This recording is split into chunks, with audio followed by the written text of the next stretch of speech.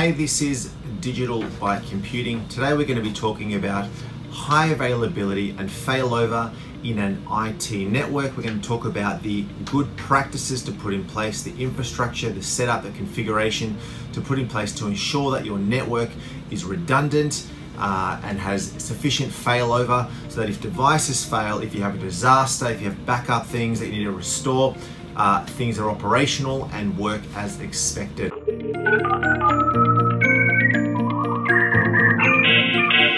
So we are going to be talking about high availability and redundancy. So nowadays, businesses need to be running almost 100% of the time. Regardless of whether you're a small, medium or large businesses, most companies will need to have all of their IT operations running at least 8 hours a day, sometimes 24 hours a day, 7 days, 365 days a year, depending on what sort of services you are running. So making sure that you've got the right high availability and redundancy configured into all of your infrastructure is extremely important. So when you are designing your IT, you want to make sure that all of your hardware, your configuration of your software, your servers, your systems are all configured with redundancy and high availability in mind. So essentially what we are talking about is making sure that your network, your servers, your storage, your data center, your links coming in and out, your disaster recovery, your backups are all in place to make sure that if a particular piece of hardware, if a particular software application system do go down, you do have redundancy and high availability set up in place so that regardless of what goes down, another system can take away any of that failure and you can still be operational. So my general recommendation is to buy and set up everything in pairs wherever possible. If we're talking about hardware, we're talking about getting servers in pairs, not buying one server, but buying two servers, not buying one switch, but buying two switches, not buying one firewall, buying two firewalls. This can, of course, be more expensive and could lead to high costs in the initial, but when you do consider that if any of these particular pieces of hardware go down, you could lose operations. You could cost your company thousands and thousands of dollars, millions of dollars, depending on the size and the length of the outage. So making sure that everything is bought in pairs is essential. Further to that, making sure that not only do you buy two of everything, but that you've got redundancy built into each of these individual pieces of infrastructure. So if you do buy a server, making sure that the server backend infrastructure is set up in pairs. So you've got not one network card, but two network cards, a network card with multiple points. Making sure that the disks on the server are set up in redundancy. They're set up in particular RAID groups, in pools. Making sure that the server has dual power adapters. Power, if one of the powers fail, the other one will pick it up. Making sure that the power is split across one power rail and the other power rail, or across multiple UPSs if you do have that in your server rack. And that also, is true of your switches, your routers, your firewalls, making sure that they've got dual powers, making sure that they're set up in tandem, making sure that all the links between each of these devices are set up in more than one way, so that if a link from one server to one switch goes down, the server can also access an alternate switch. These switches can talk to each other, that they're connected via core switches. Your firewall, making sure that your firewall, which is essentially that centralized point where all of your traffic flows in and out of your network, perhaps there's two of them. Because if that one firewall goes down, you've got a second one to have that link go through. So we are going to be breaking this down into several categories. We're going to be talking about server, redundancy and high availability. We're going to be talking about networking. We're going to be talking about storage, data centers as well, and comms cabinets, server cabinets, what sort of infrastructure you need in place there. We're also going to be touching on backups, disaster recovery, and a few other tips and tricks that I would recommend to make sure that your availability is as high as possible all the time. The most important thing is you want to make sure that all of your infrastructure has been planned for ahead of time. If you are purchasing new equipment, my general recommendation is to buy everything in pairs. If you're going to buy a server, look at commissioning 2. If you're looking at buying a switch, look at commissioning 2. If you want to put in a new link, an internet link, if you have multiple offices and you want to put links between your offices, look at setting 2 up. So my general recommendation is look at pairs. So whenever you're doing planning, always put redundancy in that planning in your forefront of your mind when you are planning to configure any new infrastructure. If you are setting up a new office, if you're setting up some new comms in a data center, in a comms room, look at the proper planning with redundancy and high availability at the forefront of your mind, because you want to make sure you put that in place first now rather than later on when it may be too late or may cost you more down the track to actually introduce this further redundancy when it's perhaps too late and will require more planning and changes to your network to implement later on. So let's talk about server redundancy, server high availability. You can break these down into 2 main categories: physical servers and virtual servers. If we're talking about physical servers, every physical server that is purchased, as I mentioned, look at pairing it with 2 physical servers. If you have a physical server that is going to be running Windows or Linux, whatever its function may be, if it's going to be a database server, if it's going to be a web server, look at commissioning 2. If one fails, the other one can pick it up. So these are things like setting up your servers perhaps in tandem, setting them up with load balancing in place so that the load can be spread across 2, high availability in place so that if one of those servers does go down, all of the operations can fail over to the other one. So if you are purchasing a server and it has a number of hard drives in it, look at purchasing a server that has sufficient hard drives that you can set up multiple levels of RAID, right? So RAID 5, RAID 1.0, different sorts of RAID configurations that if one disk fails, you don't lose data. So you've got to configure your server based on multiple groups of RAID disks. Look at having hot swappables and cold swappable disks available. So you may have an array of disks. For example, you may have 8 disks which are set up in a RAID, perhaps 2 4 group disks in RAID 5, so 2 RAID 5s in made up of 4 disks, and you may have an additional 1 or 2 disks in there which are your hot spares. They are disks that are there in the event that a disk fails in one of your RAIDs. The other disks can be allocated to that RAID, rebuild the RAID so that you don't lose any data, or you actually you continue to have your redundancy in place. Additionally to your hot spares, you may want to look at having cold spares available.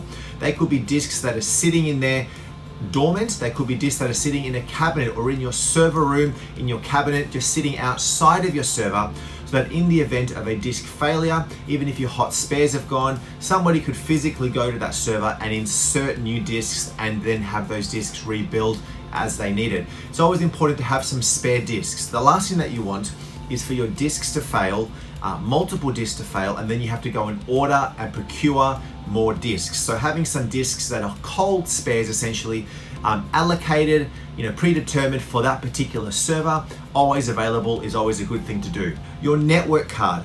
Get 2 network cards with multiple ports on each of those NICs, right?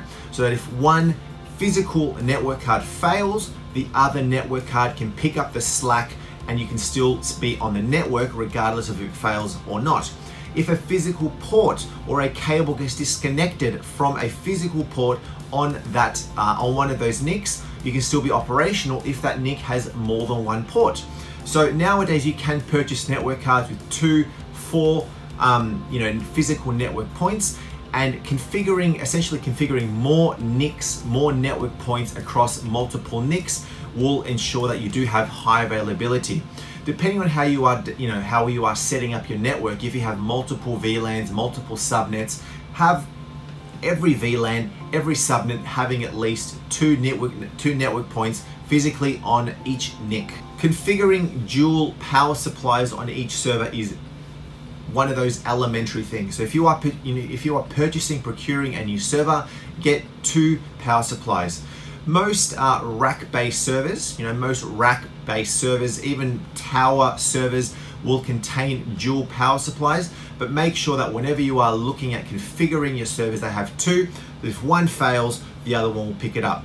The other important thing is there's no point in having two power supplies for dual power if they're both running into the same power supply, into the same UPS, into the same power rail in a rack, for example, because if that rack goes down or that power board goes down or that UPS goes down, you've lost both of them. So if you do have two power supplies on a server, have one running into one rail, into one UPS, have one running into another rail or another UPS, so that if one fails, you've got the other one that can still pick up and you can still have your server running. I think that is very, very important, is to make sure that all of your servers are always under warranty. The last thing that you want is for your server to be out of warranty, to be end of life, or to not even be under support with whatever that manufacturer, with whatever the vendor is, whether it be Dell, Lenovo, HP, Cisco. If you don't have that server under warranty, under support, and you have failed parts, right? If you have failed parts, you potentially either lost functionality to a component of the server, or the server could be down. If you don't have any support or that server is not under warranty, it's going to be very difficult for you to get those spare parts. So making sure that you do have your server under support and have a good support agreement in place, perhaps with a very quick turnaround time, 4-hour turnaround time, 8-hour turnaround time, 24-hour turnaround time, whatever your SLA may be, so that if you do have parts that do fail, you can go to your vendor, you can go down to a particular vendor that gives you the procurement for your parts, and you can get those parts as quickly as possible. The last thing you want especially is your server to be out of warranty and end of life even, which is worst case scenario, where you may not even be able to get the right parts for your server, and then you're going to be in big trouble if you do require replacement parts for your server. Then once you've installed the operating system, whatever the function of that server is, make sure that the function, the software, the application has redundancy considered, right? Always have redundancy at the back of your mind when you are setting up your server. That could be clustering, for example. So if you are setting up your server as a SQL server, for example, you may want to have clustering configured so that if one server goes down, the services of that one server can be pushed or failed over to another server. If you're running virtualization, if you have, for example, something like VMware, you've got ESXi configured on one of those servers, have clustering in mind. So you have one set up with ESXi, you have a secondary server set up with ESXi, both in a cluster, set up with failover, so that if one server fails in the cluster, the other one can pick up the functionality of that failed server if it needs to get operational. But always set up your servers in pairs. We talked about looking at buying two of everything. So even though you've got a physical server with multiple levels of redundancy on the hardware perspective, on the server, disks, on the network cards, on the power, etc., etc., make sure that your configuration of your servers is always across two servers. One fails, the full server fails, the other one can pick up the slack accordingly.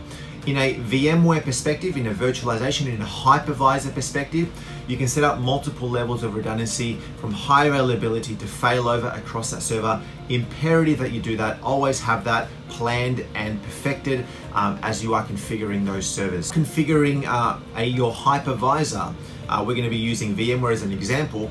The VMs that are getting built, again, similar to the physical server perspective, or you could be, you build it in pairs. It's always good practice to do that as well in a virtual perspective. There is a lot of human error and things can go wrong from a VM perspective, so always set up your VMs in pairs as well. If you have a web server, build two web servers so that if one fails, the other one can pick it up. We talked about SQL, for example. There's other things like DFS for file-based replication between sites, between servers, excuse me. So if one fails, the other one can pick it up, or you can have load balancing across your VMs. Have your VMs set up with multiple NICs, right? So a physical server has a network card and has physical ports on the NIC. Have a VM set up with multiple NICs as well. One going to one physical server, one going to a different physical server, one going to a physical network card, one going to a different network card.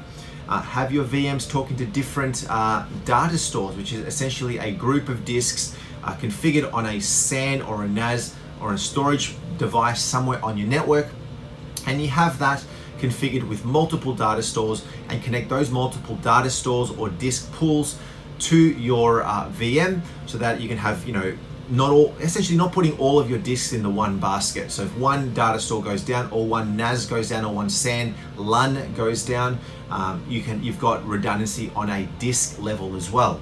So we've mentioned multiple, if you've got SQL, multiple data, multiple servers with clustering. From a VM perspective, multiple hypervisors for redundancy in a cluster. Think about your core infrastructure, such as your domain controllers, your DNS. Always very important to have multiple domain controllers on your network. Regardless of your size of your network, your domain controller is used for all of your authentication. Your staff log in, they get authenticated on your network. The computers get authenticated on your network. Your DNS is doing your translation of your IPs to DNS form. So having multiple domain controllers, multiple DNS, ensures that if one of them is affected, the other one can pick it up and carry on.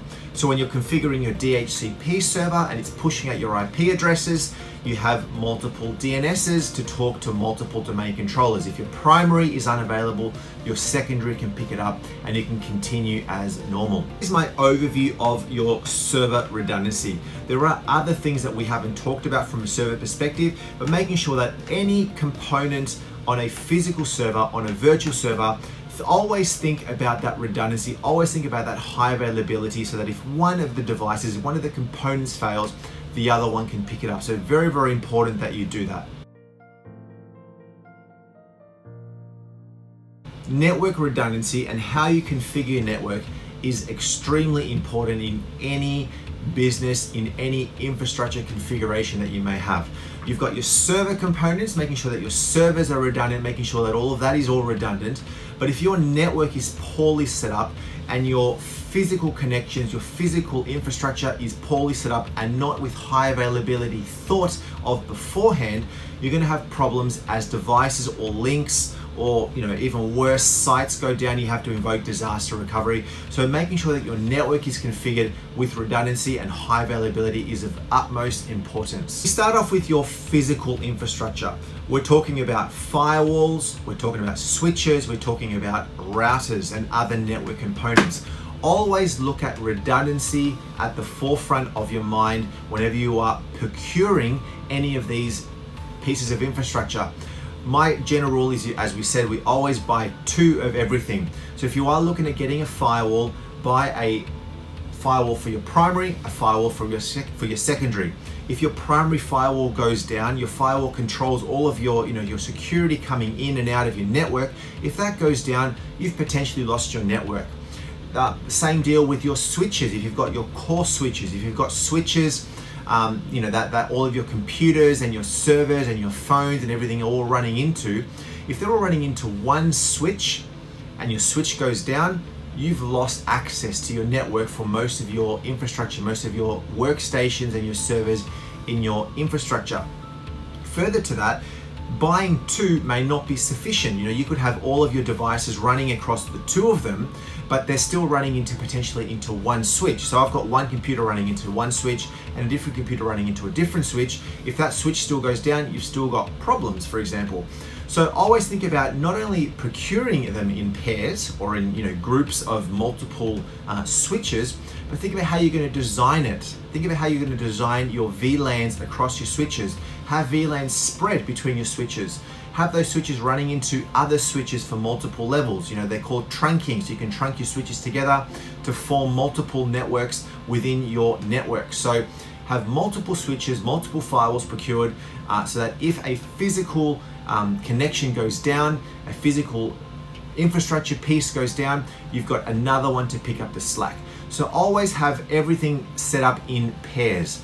A good example would be a server. If you have a server itself should be procured with one or more network cards with multiple points. I'd have one of those network points at the back of a server running into one switch and the other point running into a different switch. So if one of my switches goes down, the server can still communicate to an alternate switch and then out to my firewall, out to my router, and then out onto out to the internet or an alternate site. So always doing everything in pairs is of utmost importance. So your network device should also have two power supplies built in. So not only one, so that if one power goes down, you've lost your entire switch or firewall, but have two, one on each side, so that if one goes down, your switch or your firewall can still be operational. If you're in a business, you more than likely have got an internet connection out of your business, out into the cloud, out into the network, into the internet. Your ISP would have procured this for you, your internet service provider. My general recommendation is to always have at least two internet connections. One is your primary and one is a secondary. You could have them both active, or you could have one active and the other one passive, and you're sitting there passively. The reason for this is if your primary interconnection goes down, you can switch over to a second one. It's always important to have one there set up as redundancy in case the primary one does go down for whatever reason. That could be your router going down, your router that's been provided by your ISP. If your ISP goes down, look at perhaps your second link being with a different carrier. So you can have what's called carrier diversity. So you don't have both internet links running out to the same service provider. You have one going into one service provider, one going out into a second service provider. If we're talking about links, we're also talking about potentially links going out to different services, going out to different sites, into different offices, perhaps into customer locations. Looking at setting everything up with two links at least.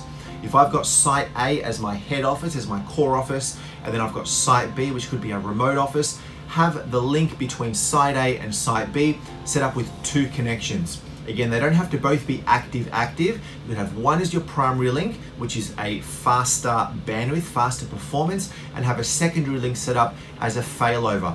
So that if your primary link does go down, you've got a secondary link there to back it up. Because the worst thing that you want to happen is that one of those links goes down. If you have a single link, that link goes down, you could potentially lose access to that office. That secondary link could be set up in a multiple set of ways. You can have a VPN connection, you can have a direct connection, you could be going via an MPLS, whatever that may be, but making sure that you've at least got two redundant links between all of your sites. If you've got connection into particular cloud services, outside of your internet, for example, perhaps to a backup service out on the cloud, perhaps to a cloud-based infrastructure such as AWS or Azure, have two links. Your primary goes down, your secondary can kick in and still be operational. Apart from all of this, you've got all your physical connections, your physical infrastructure in place, your physical links, dual links all in place, everything's all redundant. Make sure that the routing protocols that you decide to use between all of your connections is the correct routing protocol to use. Things such as EIGRP, RIP, BGP, whatever their connection will be, each of these protocols will have different redundancy built in, will have different smarts built in on the background to understand how your network is functioning, understand your different IP addresses, your different routes, how everything's sort of functioning through your network. So it's very important to think about how you're going to architect your network between sites so that you do have redundancy and high availability thought out and planned before you actually configure your network. Think about perhaps your routers as well. We mentioned having dual internet connections, dual links between your sites. Nowadays there are a lot of routers that can also incorporate two connections built into the one router. Perhaps one connection is a physical Ethernet NIC connection, right, going out to a particular service, and the other one could be connected to a 4G service. A router could have a 4G SIM built into the actual unit, but if the primary goes down, you can still connect to a service over a 4G. So you can actually now have redundancy built into the actual single unit also. Let's talk about storage redundancy. Apart from redundancy such as your server redundancy, making sure that your servers are configured correctly with redundancy, they have multiple components inside that have redundancy built in, that your software is configured with redundancy, you also need to ensure that your network is set up with redundancy such as your multiple devices, multiple links in place. The other important thing is your storage infrastructure, making sure that whatever storage is utilized, whatever storage is procured, that it has redundancy and high availability thought about beforehand when you are procuring that infrastructure. Buying your storage in pairs. Now this is a big thing that a lot of places may not be able to afford, because it does essentially mean that if you are going to buy a SAN, you buy two. If you're going to buy a NAS, you buy two. sometimes in multiple sites, sometimes in the same site. Now, sometimes that's not always possible because it is a cost-effective thing, but always making sure that, if your primary SAN or your primary NAS does go down, you do have another one to essentially have those services come up without any loss of data or operations. Whatever storage device you purchase, make sure that you are purchasing one that has multiple levels of redundancy built in. Something that is business grade devices, right? So a lot of places may purchase a small, cheap SAN or a cheap NAS that is insufficient for a business, right? So a home NAS may not have the right, may only have one network point and may not have multiple levels of power, those sort of things, so that if one of those fails, you've lost production. So buy one that has multiple levels of physical redundancy, one that has multiple power supplies, 2 power supplies at a minimum. So if one power supply does go down, the other one can still be powered and still be operational. Built into your storage device, whether that be a SAN or a NAS, have more than one port. Preferably have more than one port spread across more than one card. If a physical port goes down, another physical port can be used. Obviously, they will need to be configured for failover and redundancy. They could be set up as active so that all data is passing through all of your connections, or some can be set up as passive so that if one of those points fails, the other one can pick it up and you can continue as normal. But most storage devices, most NASs or SANs will have a storage processor, which is essentially the smarts, the brains behind the actual storage device itself. It'll have your CPU, your RAM, those sort of things. So purchasing a device that has 2 storage processors, storage processor A, storage processor B, each with their own interfaces, so that if one storage processor goes down, another one can pick it up and you can continue. You have one storage processor. If you have any of those components go down, you lose your SAN, you lose your NAS. Always have 2. But making sure that these are also set up to automatically fail over. The last thing that you want is you have all this awesome infrastructure set up, you've got all this redundancy in place, but then if one of them fails, you have to manually go in and switch it over, right? And switch it over, doing it manually sometimes isn't viable if it was to happen in the middle of the night, if it happens at a time where people or staff are not available to do the cutover. So having it so that it does it automatically, automatic failover is imperative. Further to that, making sure that however you've configured your LUNs, your storage pools and your groups of disks and your LUNs, that they are split across your storage processors. So it's nice to have storage processor A and storage processor B, but making sure that you've got LUNs spread across the 2 for load balancing. You don't want all of the load resting on just one single storage processor. And as we said before, is having that process in place where if a LUN is running on your A, that if it does fail, it does cut over to your B automatically without any failure to any of your services. Think about how you're going to configure the SAN or the NAS. The whole point of this device is it is a pool of disks. So you're going to have multiple disks, however many disks you may have. Think about how they're going to be configured.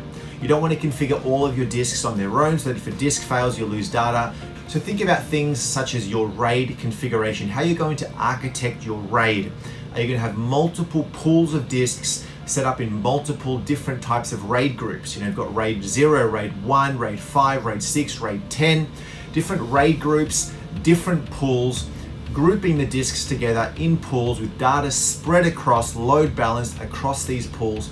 So that if you do have one or multiple disks fail, if you have pools fail, you've got multiple levels of redundancy from a disk, from a data perspective. Following from that is how you're going to share and provision those pools or those LUNs, right? LUNs on a SAN perspective out to your workforce. So for example, if we're talking about a pool configured with a LUN that's shared out to a hypervisor, such as a VMware ESXi host, you want to make sure that you have multiple paths to a host or to multiple hosts.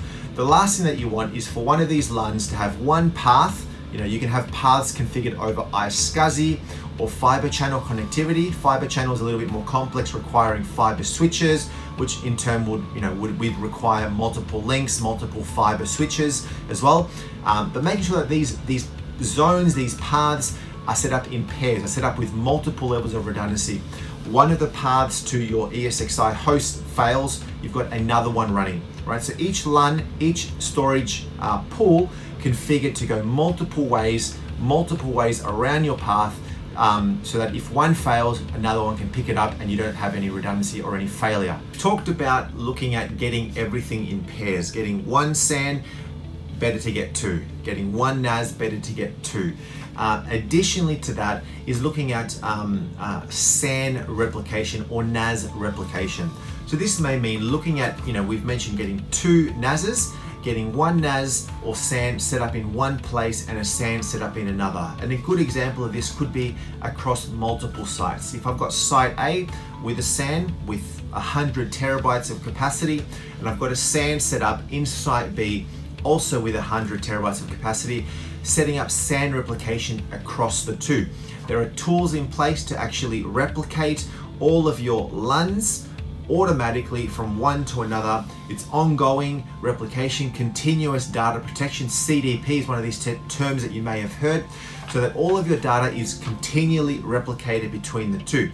So that in the event of a disaster, in the event of your SAN going down, services can automatically flick over, right, to your site B. They can become active, and then all you have to do is just repoint all of your infrastructure, your servers, your switches, your firewalls, to just talk to this secondary SAN if need be. This also forms part of your disaster recovery. In the event where your primary site A goes down, everything can be restored from site B, or you could potentially run temporarily with site B on that SAN on site B as well. There are tools on top of that that you can set up, for example, for your virtualization, for your Hyper-Vs, for your VMwares, or you can actually have your VMs replicated from SAN A to SAN B. So you've got your SAN replication, and then you've got a tool such as, if I use an example such as VMware's SRM, that actually replicates your VMs across. It utilizes the SAN replication technology, but then goes down to a granular level and manages the VMs that are being moved between one and the other SANs as well. So that in the event of a disaster, you can just pull up individual VMs, reconfigure them, bring them back if need be. How about your comms rooms, your racks, your data centers themselves? So these are the locations where you're actually storing all of your infrastructure. It sounds wonderful if you've got all of your servers, all of your switches, all of your storage, everything all set up in pairs. It's all racked into the one location. There's one server room or in one data center, one rack, for example, and then your whole rack goes down. It doesn't matter how many servers or switches you've got if you've lost it all, right?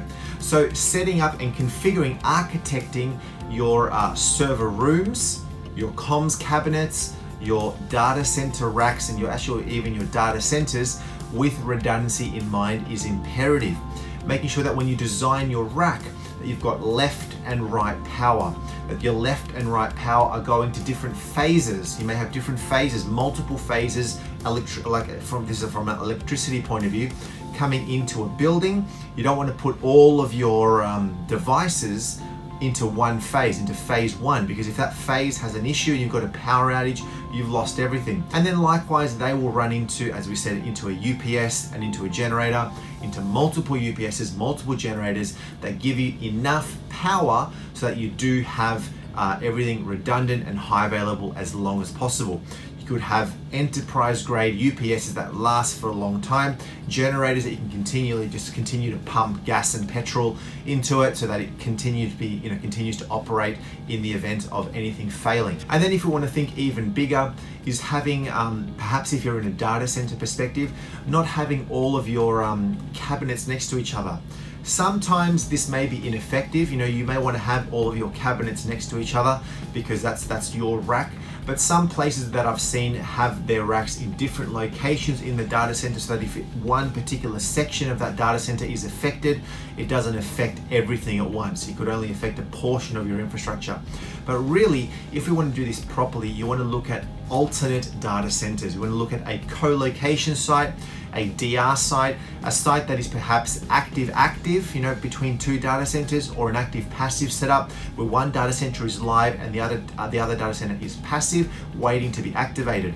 So this could be a geographical consideration where you have one data center in one geographical location and then one that is perhaps 50, 100 miles or kilometers away, so that if there's a disaster, it impacts your entire the geography of where you're at in the CBD, in the city area, you're not going to have a huge impact if everything fails over to a secondary data center. So having services in place across 2 data centers, perhaps as I said, in an active where things are shared between the 2, active passive where everything is hosted in one, but in the event of a disaster, whatever that may be, everything fails over to the second. Your IPs get updated, your servers get updated, everything gets updated so that everything is still operational, is also something to consider.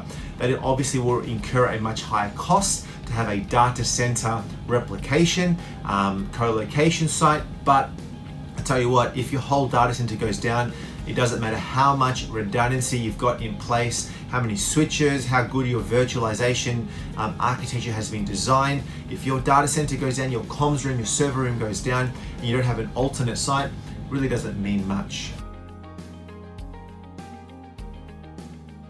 This is making sure that all of your systems, all of your core infrastructure, your core servers, your core business data is backed up regularly. Daily backups, incremental backups, full backups weekly, for example, full backups monthly, annual backups that are getting backed up to multiple locations on premise, perhaps going from one server getting backed up to a SAN or a NAS or a disk based on premise backup solution that could then in turn be backed up onto tape media, onto LTO tape media, daily, weekly, that is then sent off site to a third-party company that manages the storage of this media, catalogs your media based on barcodes. From a tape perspective, you can then restore that data if you do have an event. You can also have SAN or NAS replication, where you've got the backups running onto a NAS, and then that NAS is then replicated to another NAS or another SAN somewhere else. You can also have backups running out onto the cloud as well. So you've got really disk-based, you've got tape-based, and you've got cloud-based backups as well. Making sure that you test this stuff regularly, making sure that not only do you have in-place backups, but that you can actually restore the backups as well. I guess along with this is then not necessarily directly related to high availability and redundancy, but making sure that those backups are have the adequate retention required. So for certain legal documentation, financial documentation, making sure that that data is recoverable after a certain amount of time, whether that be 1, 7, 10 years or infinite, for example. If we're talking about disaster recovery, it's very imperative that you do have a disaster recovery plan in place. It's called a DRP. Essentially, this contains a whole bunch of information that details what do we do in the event of a disaster. It'll detail exactly how your infrastructure is configured. So when you are designing your DRP, specifying there how your systems are configured, how is your high availability, how is your recovery in the event of a disaster, who gets involved in the event of a disaster, and how do we restore services in the quickest, most efficient way. The DRP works hand in hand with what's called a BCP, a business continuity plan. And this is a plan that is necessarily not IT related, but details, what does HR do? What do marketing do? What do finance do? What do these departments do in the event of a disaster? How do we meet? And the BCP and the DRP, interrelate with each other. They talk to each other and really outlines what do we do holistically as a company in the event of a disaster to restore everything. The most important thing is that you want to be testing everything that we've talked about. There's no point in having an amazing high available system, having redundancy everywhere, all your switches, your VMware infrastructure, everything's replicated. You've got site-to-site replication of your storage. You've got a disaster recovery plan in place. You've got everything outlined beautifully. Things are going up to the cloud. You've got tape backups. There's no point in having all of this unless you actually know that it works. Knowing that it works could make or break your business, because I'll tell you what, in the event of a disaster, you don't want to be betting your money that everything is going to work 100% of the time, and that you can actually restore everything to how it was, and that anything will even run in the event of a disaster or anything going down. So putting things in place that allows you to do regular testing of this infrastructure is imperative. A lot of companies do an annual DR test or a biannual DR test where they test everything, putting things in place where you can occasionally from time to time power down a server, power down a switch, power down a firewall, make sure that things are operational. You could bring off a disk, you could just go to your SAN, you can go to your server and just pull a hard drive out and be confident that there'll be no data loss. So putting these plans in place, making sure that you test it is imperative, because if you don't test it and things go pear-shaped, really is pointless, right? So really you do have to design and plan your high availability and your redundancy. Plan it ahead of time, and please, please, please do it properly. There are way too many companies out there that want to cut corners for the cost's sake, right? They want to just put in the minimal amount of not only effort, but the minimal amount of money just to get the operations running without considering the inevitable, right? Inevitably, devices are going to fail. This is hardware, this is technology, these are moving parts that will eventually fail at some point. So it's best to invest the time, invest the right architecture and design, and the money required to put the right things in place now, because down the track, you don't know what could happen. At the end of the day, it is like an insurance policy, right? Not everybody wants to get home insurance or car insurance, but when you do have an accident, when something does go wrong, boy, are you happy that you do have it. So making sure that you don't cut corners when you are designing your IT, put in the right high availability and redundant systems, and you will be right as rain. I hope you found this video helpful. I really hope that you did learn something, that it was something useful that you can put into practice and give you some tips when you are designing your IT in your business. Love it if you commented, give me a thumbs up, and we'll talk to you next time. So if you found that video helpful, please like it and subscribe to my channel Digital by Computing, just on the button there for more videos.